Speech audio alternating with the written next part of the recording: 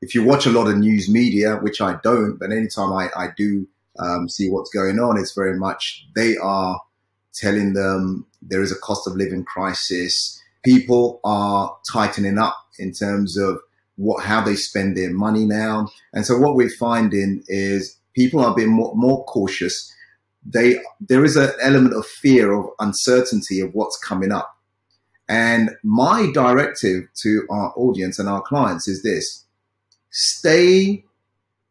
grow yourself. Because what I say is that, and I learned this from my teacher, T.R. Becker, he says, your business, your wealth can only grow to the extent that you grow. So the economy will do what the economy does. But if you're ill prepared for those changes, guess what? Then you are going to stay where you are, you're going to go down.